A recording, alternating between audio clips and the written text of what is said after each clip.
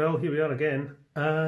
This is my little Wrenn tank engine. I've had this for a very long time. It was actually the first brand new locomotive I ever got. I've actually still got the box. It's the only box I've got of any of my old locomotives. So it's the W2204 060 tank Loco LMS maroon, and it was bought from Wonderland Models in Edinburgh, and it would have been back in the 70s anyway. But yeah, this thing still goes, but you know, it doesn't sound too clever, and I think the magnet's pretty much done in it as well, so I tend not to run it too often, and it's a bit jittery around corners especially. But I had similar problems with my IVIC class locomotive here, and I'll just let you hear this run now. That's running nice and quietly now.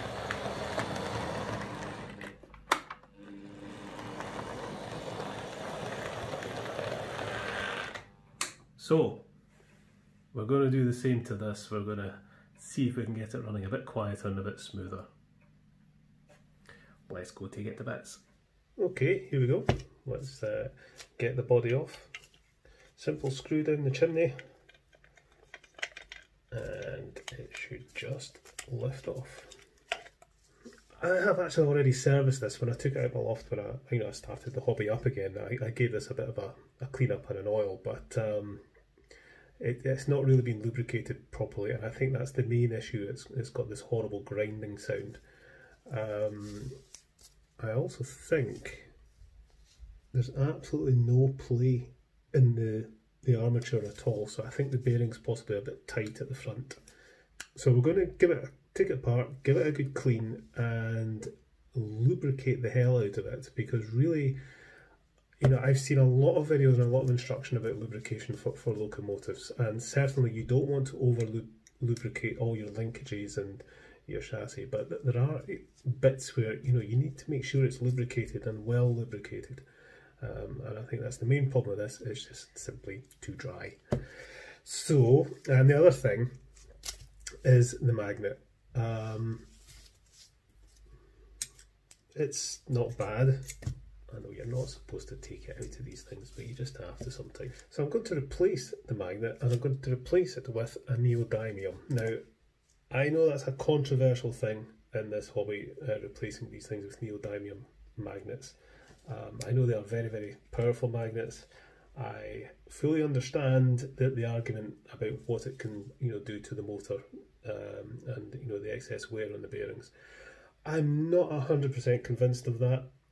There's an awful lot of anecdotal evidence about that, but I've yet to really see anything really concrete, really strong evidence that the neodymiums really do damage the motors. I'm not saying they don't, but I'm not entirely convinced they do either. So I'm kind of open-minded about it. But I do get that to replace that magnet with exactly the same magnet in neodymium form puts a hell of a strong magnet in there. Now, I've done it with my IVIC class and my Flying Scotsman, and they run absolutely fine. So, I'm not against doing it. But these ones, with a little groove to go around the screw and the bearing in there, they're about £10 each. Now, they're selling a lot cheaper than sending this off to be remagnetised. So I wasn't against buying it, but then I thought, you know what the hell? I'll get some little neodymiums and just put a couple in with some washers. So I've made a replacement magnet to go in. And that is certainly stronger than the old magnet, but not as strong as a neodymium direct replacement magnet would be. So I think I'm kind of compromising a little bit. So magnet out and retired. Let's just get into this and take it to bits. I'm just going to remove this bearing altogether. I really want to get the armature out. Yeah, there's no lubrication in there at all. There may have been at some point. Here we go, it's the other bearing, and again it looks bone dry, so I'm going to have a very close look at that bearing just to see what kind of wear is going on in there. I want to have a very close look at these bearings to see if there is wear, and yeah, there's wear right at the end. It's okay at the sides, so I think this bearing has been too tight. And in this one, yeah, exactly the same thing. What's been happening is the bearing's been, you know, screwed in too tightly, and it's where the end of the armature sits right in, you know, in the middle of the bearing. It's caused quite a bit of wear. Just have a look at the ends of the armature. Yeah, it's kind of ground itself down a little bit. Okay, so first of all, usual process, we shall clean up the commutator with the old fiberglass pencil. And I'll just use a pin to scrape out the gaps between the poles, just in case there's any crap in there. So just wiping off anything, any rubbish from the gear and the ends of the armature. So lubricating these bearings, because I'm pretty sure this is the source of most of the, you know, the horrible noise. It's just metal on metal grinding. So oil, it will work, but it won't last very long. So really, you want to get grease into those bearings.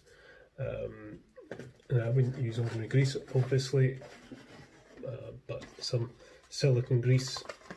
I'm just using the, you know, the stuff you would use in the brakes in your car or something, and it should work very nicely. So let's just get some grease on the end of a cotton bud, and I'm really going to, you know, fill this hole with grease. Same with this bit. You really work the grease into the hole, because you want that really well lubricated. And that's that. Okay, so we can pop this back in. I really like working on these old engines. You know, when I opened up that LMS Tank engine that I got recently, you know, which was a much newer locomotive, I didn't really know what I was looking at, to be perfectly honest with you. But you know, I've since learned that you don't really service those engines other than giving them a clean and a lubrication. You know, you can't really get into the armatures. It's the, you know, the little Mabuchi motors that are pretty much sealed up, and that's a real shame. I think, you know, that takes a lot of the fun away of working on these things. You know, it's not the same. I mean, this to me is a big part of the hobby, is you know, taking these things apart, fixing them, maintaining them, you know, trying to get them to run quieter and better. It's all part of the fun. Right, okay, so the armature's back in position, the bearings are in position, so that's got too much play in it, so I'm just going to screw this bearing in a bit. So I've set this bearing to allow a tiny little bit of movement in the armature, you know, just 0.5 millimeter or so, if that, because I don't want it to be tight. Yeah, so that should allow the motor to spin with less friction, and hopefully that'll run a lot quieter. So this is my make do replacement magnet, which is just 2 little 10mm ring neodymiums separated by some 10mm washers. The washers in the middle I've had to cut a chunk out of to, you know, because of the bearing at the back of the plate there. And hopefully this will do the business. So plonk it in, and then we'll try and get the bolt through it. There we go. And see, that's strong enough to pick up the motor, but not massively strong. You know, it does drop off, so that's probably just about right strength-wise. So I don't think we're going to hit the magnet being too powerful problem. And actually, before I put the motor back onto the chassis, I'm going to lubricate the gear, and that's just with the usual oil. But you know, again, I'm being fairly liberal with it because you've got metal on metal. You know, it doesn't do any harm to actually give that a good oil.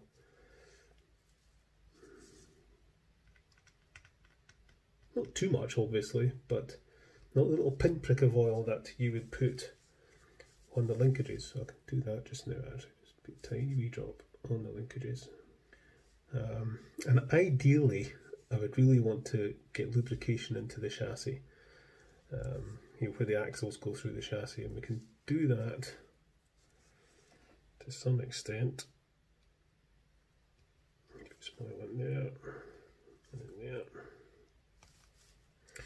So that's lubricated up. Yeah, it's going. I think it's just the battery's a bit flat. We're done. Let's go and see how it goes. That's certainly a lot quieter.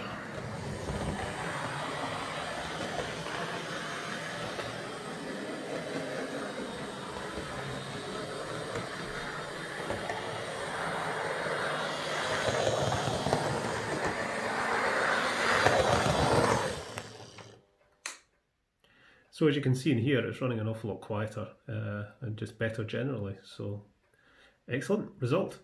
I think the main reason it's quieter is because I greased those bearings. I will be keeping an eye on it, as I will with my IVIC class. You know, I'll inspect them regularly, because that amount of lubrication in the bearing, you know, it will liquefy to a certain extent and it will leak out. It shouldn't cause any problems, but you know, I'll check them regularly to make sure that grease isn't getting anywhere it shouldn't. But yeah, see you later, folks.